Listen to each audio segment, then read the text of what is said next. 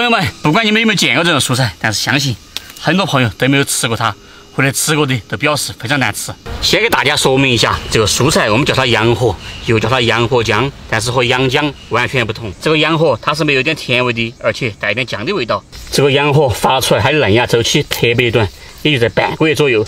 这个就代表它已经开始在老了，在纤维化了，所以说要尽快给它掰掉。那这个洋荷到底是怎么吃的？今天我们就掰一点尝一下它的味道。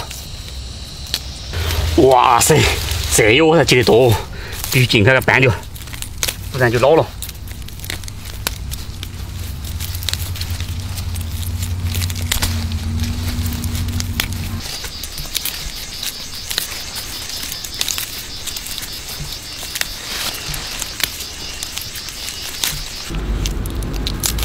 哇！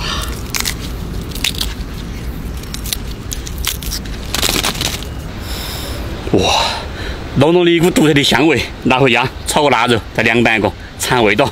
洋荷清洗一下，切的时候这样横着切。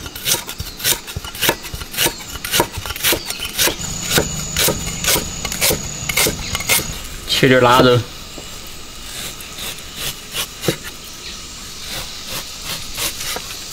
如果凉拌洋荷，就在开水里面给它过一遍，下入锅中。煮个3-4分钟就要吃。锅中加油，加入腊肉、青辣椒，加入洋荷，非常的有食欲香味。因为是腊肉，就不用加盐了，加点生抽。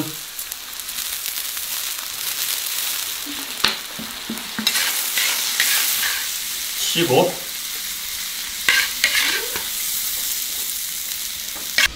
加点盐、1斤生抽、醋、辣椒酱。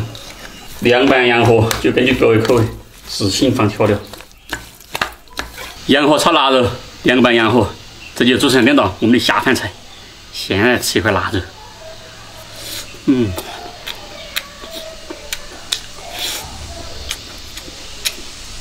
哇，香，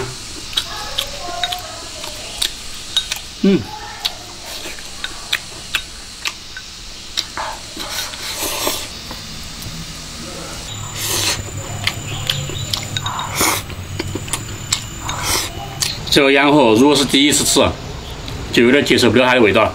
但是多吃几次，就会爱不释手，就像吃鱼腥草折耳根一样，还有这种独特的香味。